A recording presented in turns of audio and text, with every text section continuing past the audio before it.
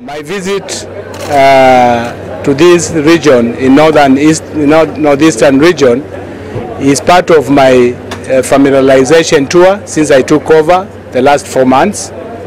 This is an area that we, as a IG, I give a lot of attention because of the threat emanating from Somalia.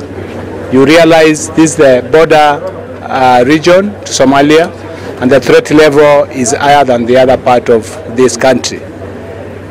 Part of my tour is getting briefing from the ground, from the officers, and also trying to address the challenges the officers are facing on the ground.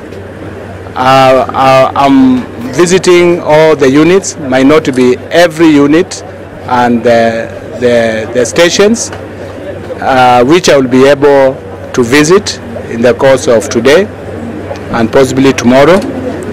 And also, this marks my interaction with the officers deployed in the operational areas, so that we can make a better deliverance of policing services to Mwananchi.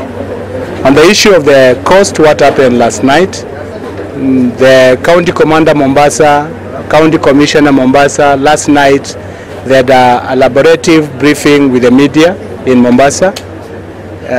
These are a long-lived group in Kisauni, calling itself Wakaliwao.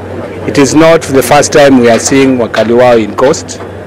The police in Coast, particularly in Mombasa, they did a very good job. Immediately after the incidents happened, they swinged very fast to action, and they managed to arrest 3 of the culprits who are assisting the police with investigations.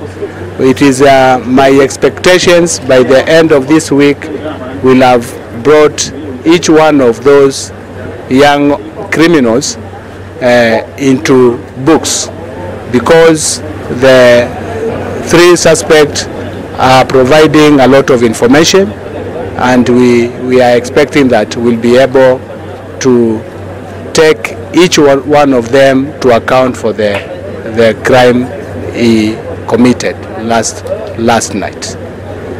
My last question to you. You just come to Mandera when you're almost 4 months since you lost Cuban doctors to Somalia Al-Shabaab. How far is the rescue mission? As you realize, the work of police ends at the border. I don't have mandate to cross this border and beyond.